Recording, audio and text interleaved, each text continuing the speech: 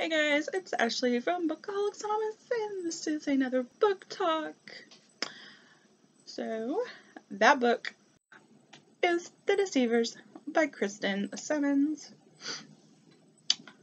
I'm trying not to make this too long, but, so, why I decided to read this book is because I love boarding school books.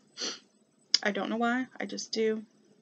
I love books dealing with spies, con artists, whatnot. I don't know why, just do. And this had both of those, so it was a big check to read. And what it is it is about a girl who kind of gets plucked from her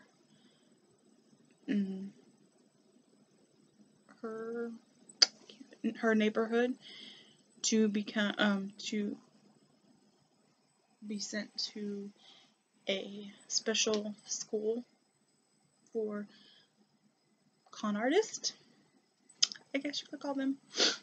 And yeah, that's basically how the story starts out. Is she's pulling a con on some girls and all this, and when she gets on the bus, I think it was the subway or something like that, but she sees this boy, and she keeps seeing him in different spots, and he's always around her. So finally she decides she's going to follow him and see what's going on. Little did she know that once she did this, she would be given a spot, or have the chance to be given a spot at this secret school for con artists called Bell Hall. And then, yeah, and so, I mean, obviously she's gonna get in, because if she didn't, there would be no book. So, that's not a spoiler, guys. So she does get into it, and she starts figuring out why she got in, how she got in, because, you know, they're con artists, so you gotta think, hey. So this boy that she kept seeing was one of the students there, and I think I can't even remember his name. I'm so horrible at this. Caleb, I knew that. So Bren meets Caleb, and he's been at this school the longest, and so he tries to help her get through it, and it's just,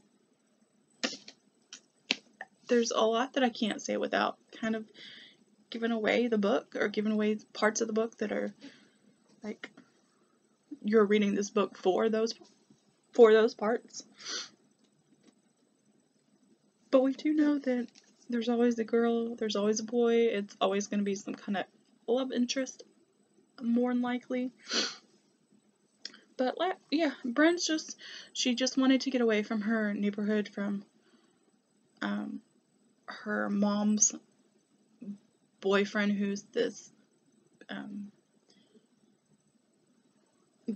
high up drug dealer who steals the drugs from the company he works for, and just like, she just wants to get away from that life and try to better herself, try to pull her mom out of that life.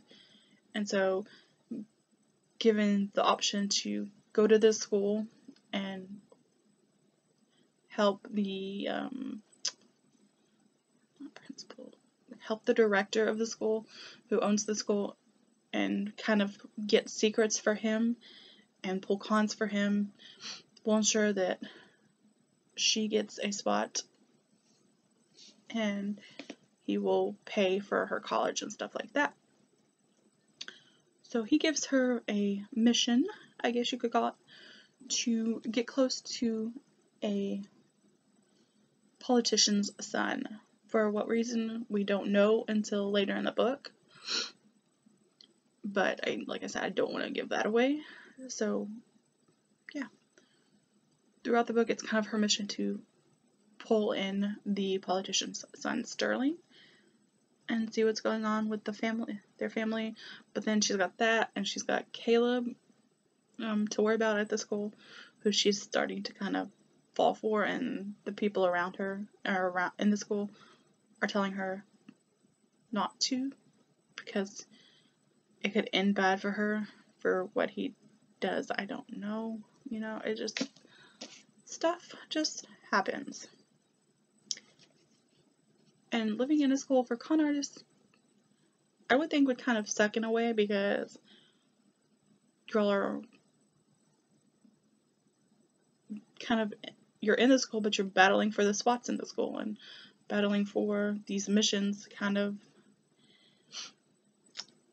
And so you're kind of going to rip and pull each other down, try to get past one another, it's just, I guess that's basically high school, but just a fancier version. So,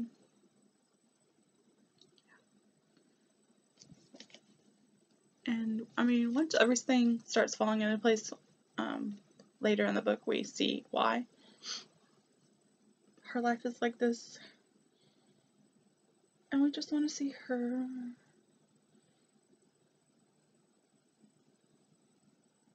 succeed in what she's doing. Ha! Liars always succeed. But I really enjoyed the book. I did. It took me a minute to get into it, because it took a minute for Bren to actually fall into the school and fall into her mission and get everything kind of going right. And so, yeah. But once it does, shit starts happening, and it starts getting better. And I always wish I could say, like, stuff that happens in the ending, because it'd be so much easier and more worthwhile, I guess, to some people, but can't. So, like, I enjoyed the characters. I liked Caleb. I didn't like that he was so standoffish at first, and kind of, it was like, come to me, I'm gonna treat you right and all this stuff, and then, oh, no, back. It kind of gave me a Christian Grey vibe. If you've read the books or you've seen the movies, the first movie, you kind of get what I'm saying. Because Anna explains, she's like, come to me, no, go away, come. And that's kind of how Caleb was with Bren. So it's kind of funny.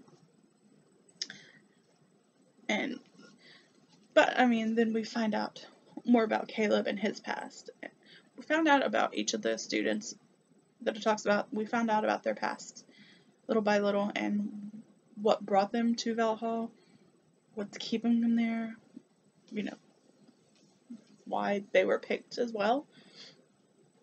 So there was Caleb, there's Jerry, which doesn't like Bren at all, and is trying to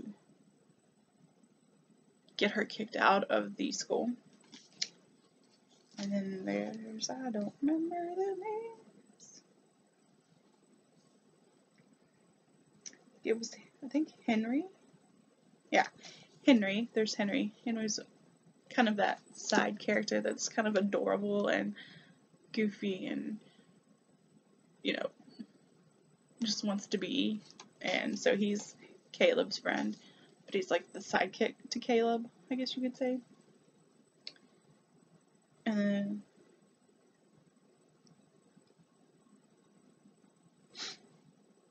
there is Charlotte, which is she kind of becomes Bren's friend, I think.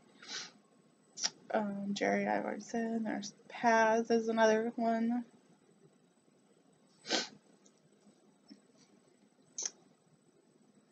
There's like 5 or 6 characters, and they're cons.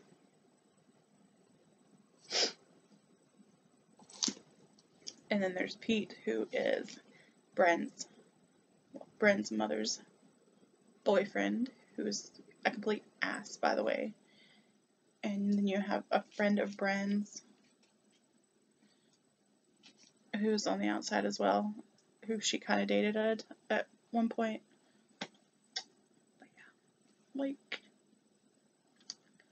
I don't know. And then there's Sterling, who's this rich kid, politician's son, who's got these secrets of his own, who's